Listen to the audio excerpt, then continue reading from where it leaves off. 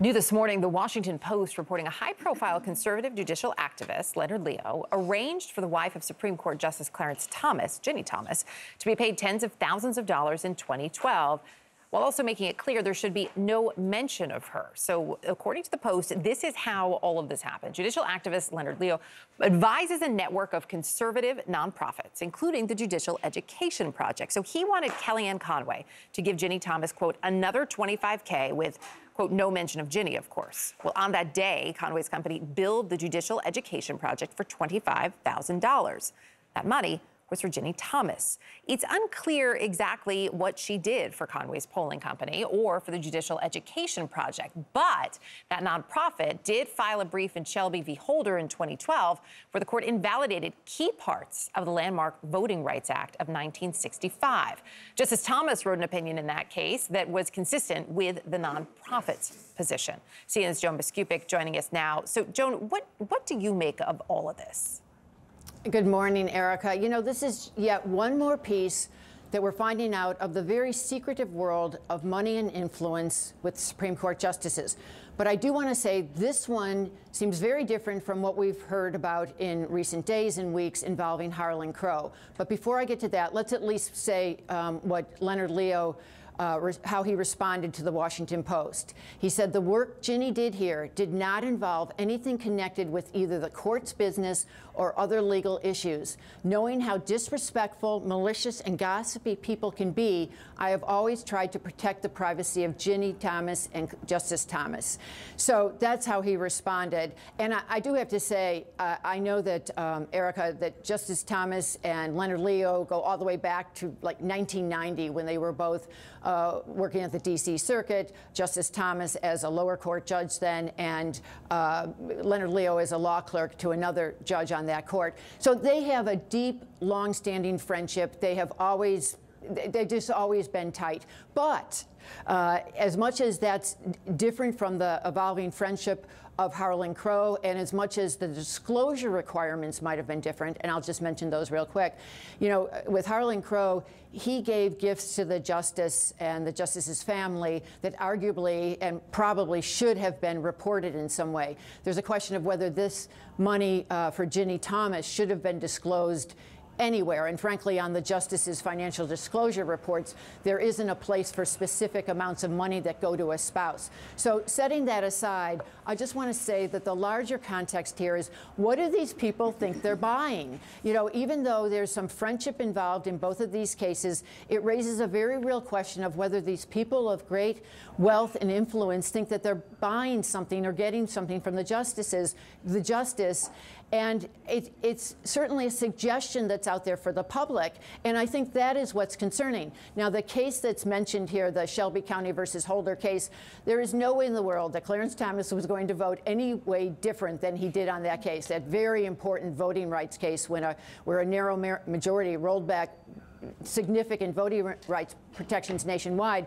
So, you know, you don't know. You know, a connection there is not so obvious, but we don't know about other connections in other cases. And the overriding theme, I have to say, Erica, is we don't know what we don't know, and we don't know what these people think they might be buying or getting with the influential money here. It's such a great point. Joan, really appreciate it. Thank you. Sure. Here to talk about all this, we have a great panel. We have Van Lathan, host of the Higher Learning podcast on The Ringer. We have former Senator Al Franken. We have former Senate candidate Joe Pinion, and Rabbi, Rolling Stone writer, and former law clerk for Merrick Garland, Jay Michaelson. Guys, great to have all of you here. Okay, I barely know where to begin with the Supreme Court. There are so many things that have just been disclosed and revealed that are ethics problems. So let's start with the billionaire GOP donor, Harlan Crow, who we know has already bankrolled Clarence Thomas's trips for 20 years. But now we know that he has also bankrolled Clarence Thomas's nephew. So Clarence Thomas has raised his nephew from the time I think the boy was 6, basically acting as his father. And he sent him to a private boarding school. And that boarding school costs about $54,000 a year, maybe $60,000 a year. And it turns out that Harlan Crow has been paying, at least for, it appears, 2 years of that boy's tuition. And Clarence Thomas, senator, never disclosed that. What are we to make of this? Well, I think that Clarence Thomas has a problem, which is he doesn't report income he's getting from people who are trying to buy influence with him. Leonard Leo is one of the architects of the conservative court. And he has given money to Clarence Thomas's wife, Ginni Thomas, to the tune of something like $80,000, maybe more, and also not disclosed that, and even took her name off of any billing documents. I think, Clarence Thomas should say something. He could say something like, "I forgot," something like that. And that would be good enough for you? Just the simple "I forgot"? It'd be better than what he's done thus far. I mean, this is scandalous and ridiculous. And my favorite is this new video where he says he really is, he grew up kind of lower income, and he really prefers for vacations going to trailer parks. We have played that. We have played that for our viewers. We'll play it one more time because it's interesting. Here is Clarence Thomas in his own words. I don't have any problem with going to Europe, but I prefer the United States, and I prefer seeing the regular parts of the United States. I prefer going across the rural areas. I prefer the RV parks. I prefer the Walmart parking lots to the beaches and things like that. There's something normal to me about it. I come from regular stock, and I prefer that. I prefer being around that.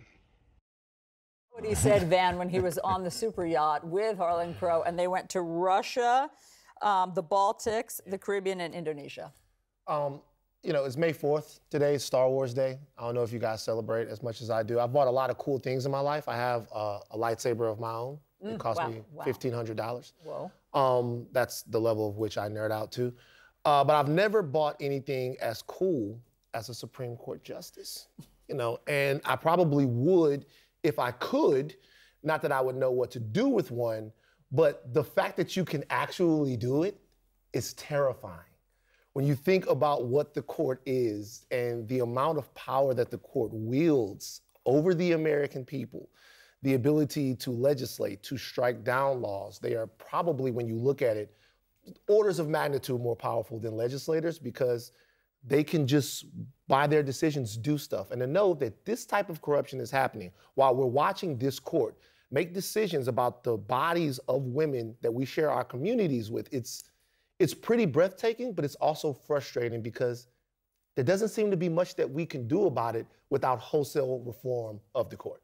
Joe, is this buying a Supreme Court justice? Look, I don't think that we should be suggesting that Clarence Thomas is bought. I think what we can all agree on is that he has exhibited judgment so poor as to allow people to even ask the question, which is the problem when you're talking about the highest court in the land, an institution that is supposed to be the guardrails for our republic. So, yes, I think that the problem that we have here is that the people who are in charge with asking the questions to put the people on the court are now politicizing something that should be nonpartisan, that we should have everyone coming together from the Chief Justice himself to every single branch of government saying, you have a week to put forth a code of conduct, then Congress will go forth and ratify it. If you don't put forth a code of conduct, then Congress is going to go ahead and do it for you anyway. But otherwise, we're going to be down this rabbit hole when next thing you know, we're going to be going through the trash of every single Supreme Court justice, looking at the records of all their spouses. At the end of the day, what needs to be done is just ethics reform today, get it done, and let's stop talking. Yeah, it's not getting any better. Before I let you answer, Jay, let me just read you Harlan Crow's statement about all of this.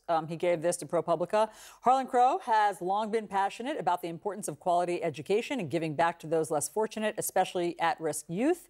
As part of his desire to perpetuate the American dream for all and believing education is the great equalizer, he and his wife have supported many young Americans through scholarship and other programs at a variety of schools, including his alma mater. And in fact, it was his alma mater, which was one of the schools that he paid for Clarence Thomas's nephew to that attend. literally does not pass the laugh test. Like, I just started laughing that Clarence Thomas's nephew or grandnephew is an at-risk child. This is ridiculous. Joan, I've been on the show a lot. We disagree about a lot of things.